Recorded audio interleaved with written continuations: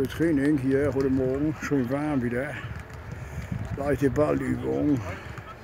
Und die Bremse gibt Anweisungen, alles gut, wunderbar.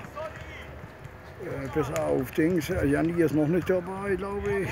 Und unser Bergreiter-Türke auch nicht. Die werden wohl heute Morgen kommen oder irgendwas, wollen wir mal gucken. Die haben ja noch ein Spiel mit U21 gehabt. Oh, sonst sieht das ja ganz ordentlich aus. Also normalerweise ist das sind ja Übungen, die kann ich ja mitmachen, wenn ich meine Hüfte machen lasse. Ne? Aber wir wollen das nicht alles veralbern oder schlecht reden. Sie fangen langsam an und jetzt ist Feierabend und dann wollen wir mal sehen, was hier nachher läuft.